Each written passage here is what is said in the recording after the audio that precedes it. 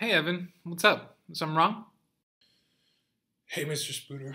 I guess I'm just not really understanding this thesis statement stuff. You know?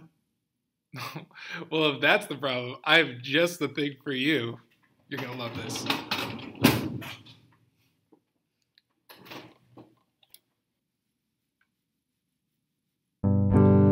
When you write a thesis, it's just for pieces.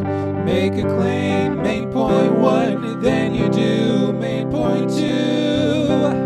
Then you write your main point three. That's as hard as it has to be. Seriously, that's it. It's not super hard. You can do it. The claim says what you're arguing, but all you're doing is borrowing the words from the question you're trying to answer. This ain't the lyrics of Tiny Dancer. Get it? Because it's from an Elton John song with a chorus that's notoriously hard to understand. Now if you're done with all of that, write because and it's a wrap. On the claim. But seriously, Mr. Spooner, you said it was 4 things. Well, I guess technically it's more like 4.5 when you include the word because as part of it, but whatever. Writing one word doesn't constitute a part in my mind. I hate these spoken parts. They're so bad. I hate you for doing this. I know. Main points 1 and 2 and 3 are as easy could be.